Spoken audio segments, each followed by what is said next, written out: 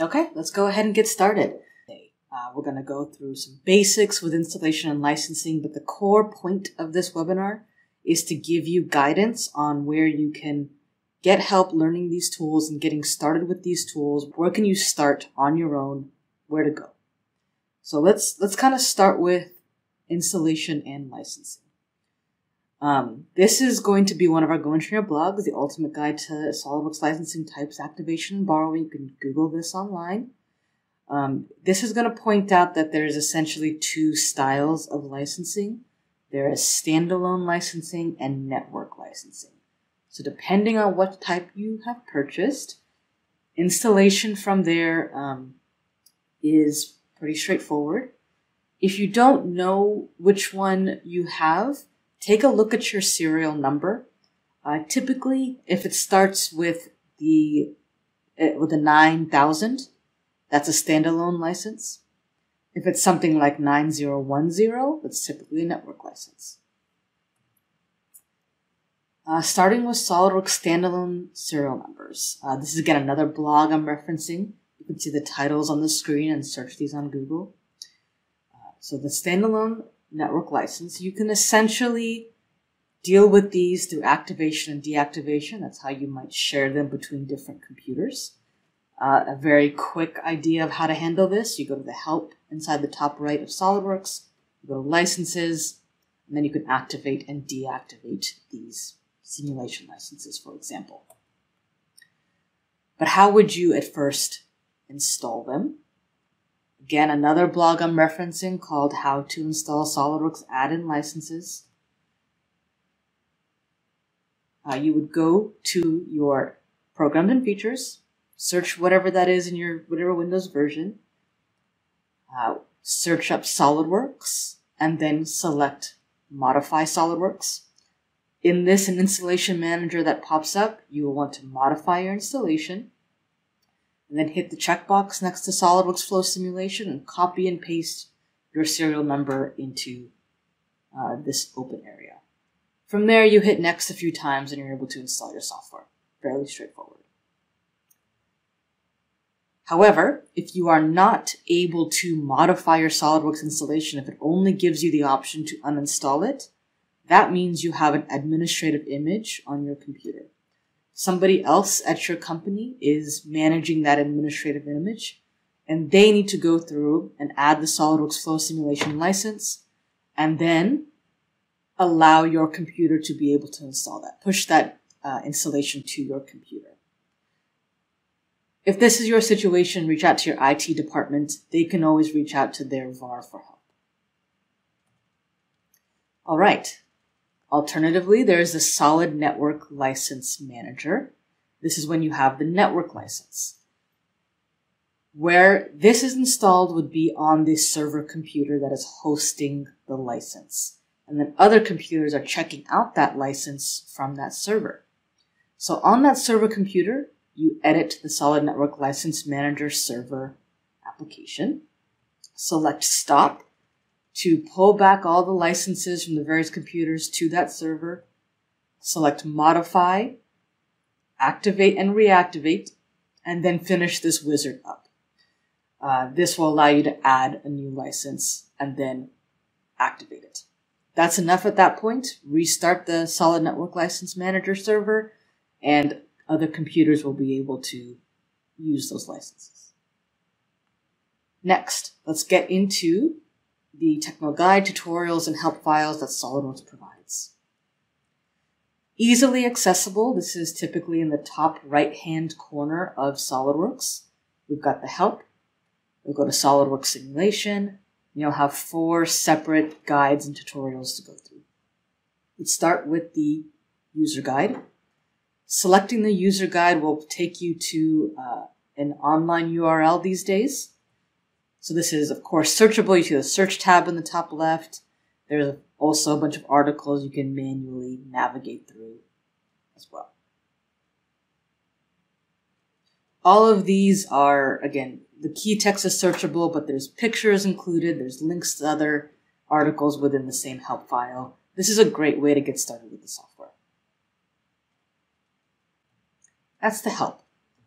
In the same area, you can also access the tutorials. It's going to do the same thing, pop up something in the browser.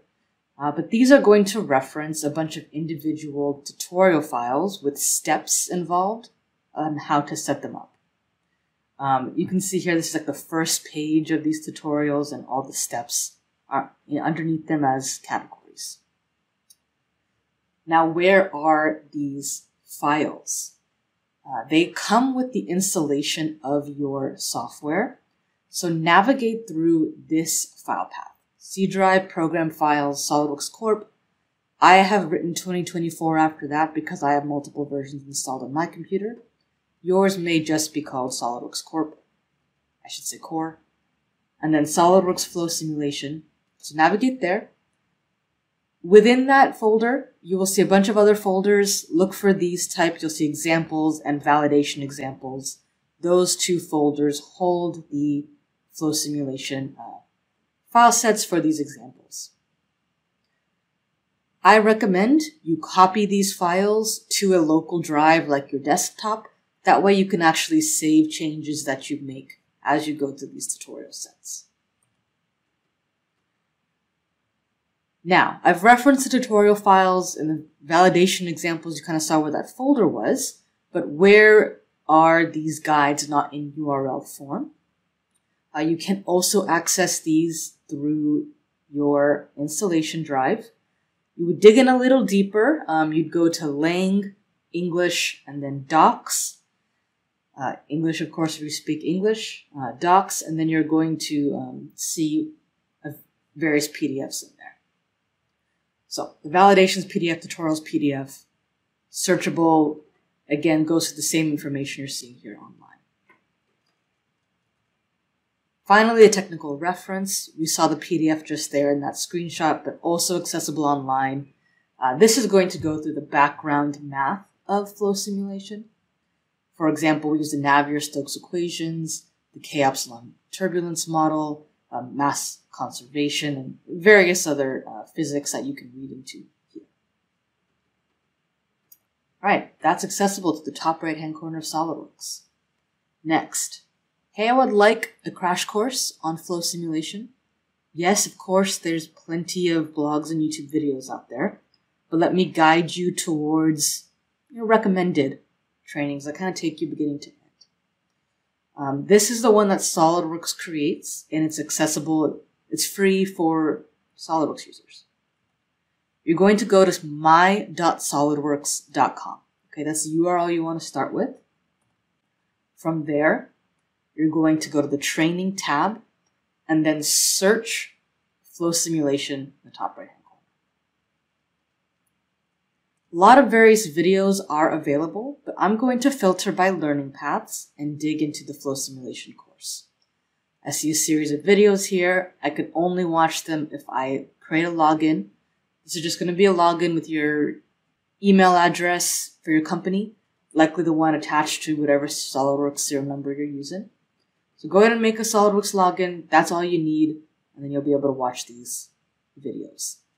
Altogether, it's likely about an hour to hour and a half at most, the whole course. All right, that's your free training kind of available, a nice little set of that. Getting started best practices for kind of your first time accessing the software.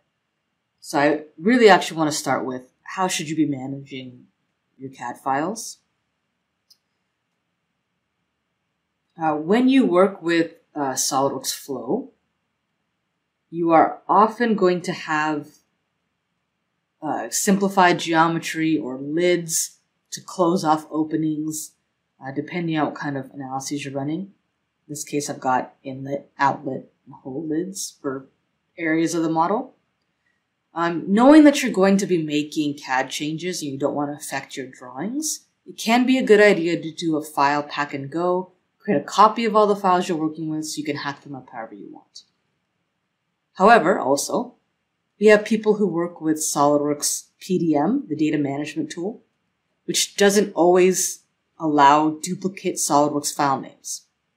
In that case, make your flow simulation lids virtual. You can see the square brackets around these lids now. These only exist within the assembly. They are not physical files that will need to get checked in. So your data management vault will not throw warnings for a bunch of duplicate file names for various lids you might create in different flow simulation projects. The engineering database and a few rebuild settings best practices. The engineering database is a storage for all the various inputs to the software, as well as any customizations I might have made. For example, these predefined gases come with the software, but I could always make my own and user-defined. When you make your own, you're going to want to be able to access those for years to come. So go to Tools, Flow Simulation, Tools, and then Options. Navigate into General Options, and look at this top area here, user-defined database location. I'm referencing a chembase user2.xml. This is your engineering database. Move that into a network drive, something that's not tied to your installation set. Next, reset mesh settings. Ask, always, and never. Ask is the default. I find ask kind of annoying, to be honest. I like to switch this over to never. This comes into play when you make CAD changes to your SOLIDWORKS files and then want it to rebuild within your flow simulation project, rebuilding the mesh, rebuilding the computational domain. Personally, I like to pick never, and then I come here and I choose rebuild to bring in all of my SOLIDWORKS CAD changes when I'm ready to go. This prevents a lot of pop-ups as you're working with the tool. When you run simulations, you are going to have these project files automatically created within the same folder as wherever your assembly or part file was. So you can see I've run 3 projects here, and I've got 3 folders. Within those folders, you'll have a bunch of different simulation result outputs. The one to pay attention to is the .fld file. This file is always going to have the same numbers as the project folders on them. So you can have duplicate file names there, so be careful of that. Again, in case you're implementing your own SOLIDWORKS PDM system and you're not allowing duplicate file names, make sure FLD files are an exception because these are always going to be named very similarly as you run various projects. Again, these FLD files are where all your results are stored. The rest is extra. You don't actually have to manage those other result files.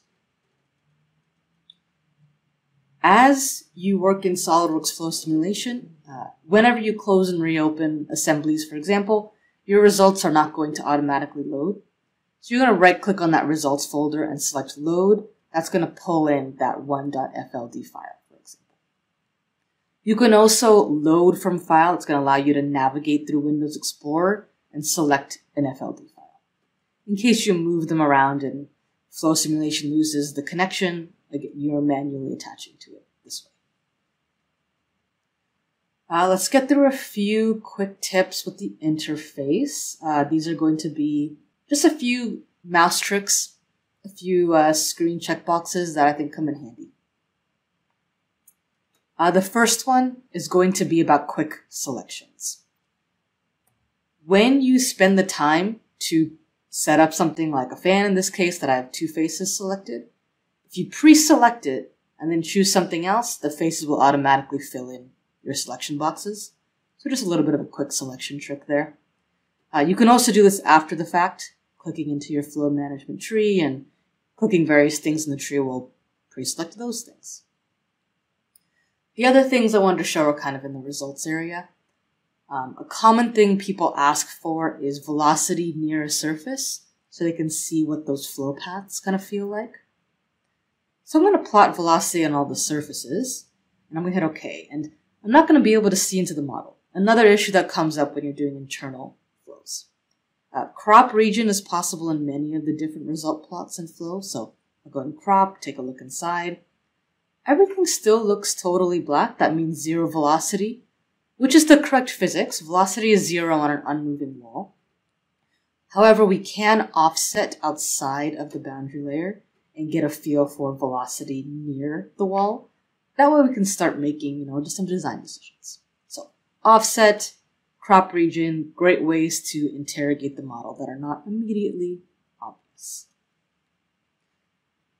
I want to show you a little bit more with viewing results, but yeah, it's going to be here in this display drop down. As I click lighting, watch the shadows, you'll see them flicker off.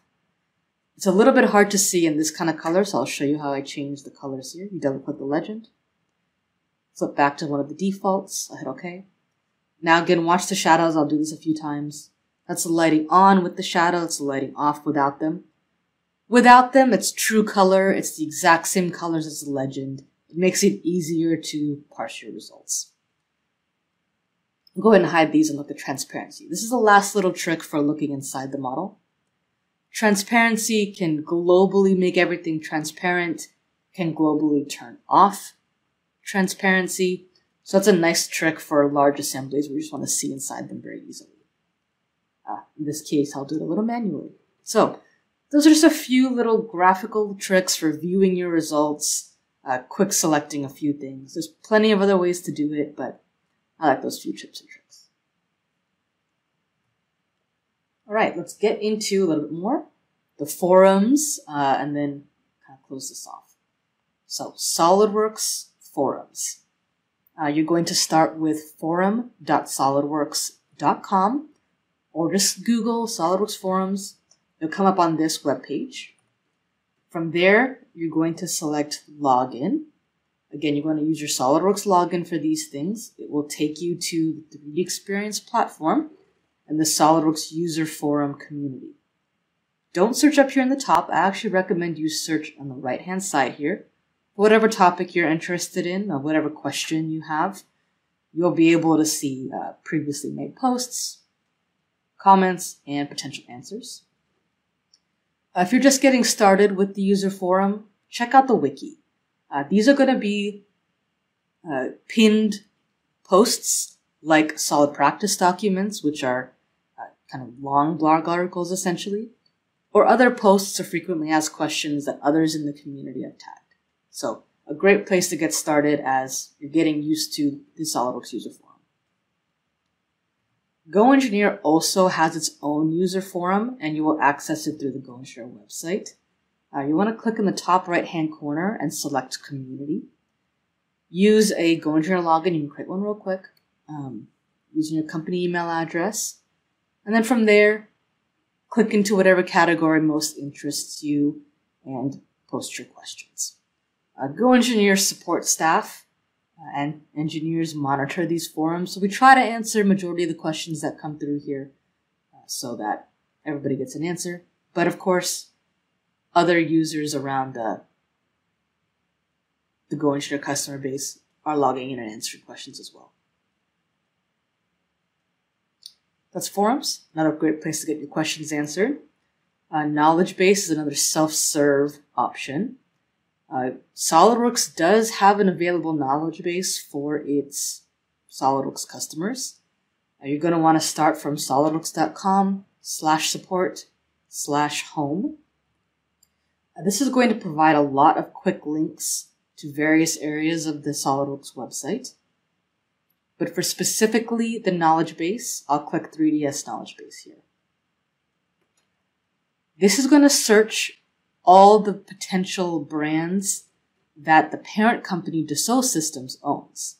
So this is more than just SOLIDWORKS. It's this factory flow simulation. It's a 3D VIA. It's various brands. So I recommend you search by the SOLIDWORKS brand, filter your results by that brand, so you can start digging into what you're asking for. So I've got a lot of different flow simulation results here and a lot of different ways to filter. My my favorite way to filter after this is through the knowledge type. I like question and answer and things like bug reports or SPR. Guide for users is just the SOLIDWORKS help, so I've usually searched the SOLIDWORKS help on my own and don't want to filter by that. So that's a great way to get a feel for what other knowledge is out there that SOLIDWORKS support staff have created. So that is the SOLIDWORKS knowledge base. GoEngineer knowledge base is most easily accessed through Google, honestly. Google various blogs or videos. But if you want to navigate a little more manually, you can go to our support dropdown, blog, and then filter by categories, like SOLIDWORKS Simulation would get you access to all of our simulation blogs. Since we're talking about flow simulation, a very recent popular blog is based on what sort of hardware someone might want for something like SOLIDWORKS Flow Simulation. So you can take a look at this CPU cores blog. It comes in handy for just getting a feel for how to improve solve times and how your hardware affects those solve times. Last few minutes, we'll finish this off with, I've exhausted all these self-paced options. I want to know how I can talk to a person and have my questions answered. This is going to most typically make sense for someone who's a GoEngineer customer. But if you're not a GoEngineer customer, find your local VAR. You can do that through online searching, who's my local VAR. VAR is value-added reseller. Find whoever that is. You'll be able to find a phone number for them and give them a call. But if you're a GoEngineer customer, this is how you can talk to someone. Start with the GoEngineer website, goengineer.com. Go to the support drop-down, technical support, software support, and call us within 12-hour days. That's our phone number. Send us an email or schedule a session with our support team. If you're not a customer of ours, you can schedule an application mentoring session through there. It does cost money. But if you are a customer, I recommend you go to this customer portal. Watch this video to get a feel for what it is, and then go create a login using the email address, your company email address. I'm using a fake account here. This is a GoEngineer account. But through your login, you would schedule a application engineering session. It's going to be free. You would select the topic you're most interested in and the day and time that most works for you. This will automatically schedule a Zoom session on your calendar and one of our engineering calendars. You can also access your old tech support cases or self-paced training courses, and other things. If you want more walkthroughs of the customer portal, you can also schedule time with your success manager. They can go through all the various options of your customer portal. So again, the customer portal itself is for GoEngineer customers, but if you want our help, just go to the goengineer.com, that's support dropdown. You can access us that way as well. So guys, that's the quick crash course of SOLIDWORKS Flow Simulation and a lot of blogs that are out there, ways to access the forums and the knowledge base and self-paced trainings. Thank you again for attending. Really appreciate your time, trusting us with your time, and I hope I can help. If you have any other questions after this, please feel free to reach out to GoEngineer in some form or fashion. We are always happy to help. That's what we do. Thank you. Have a good day.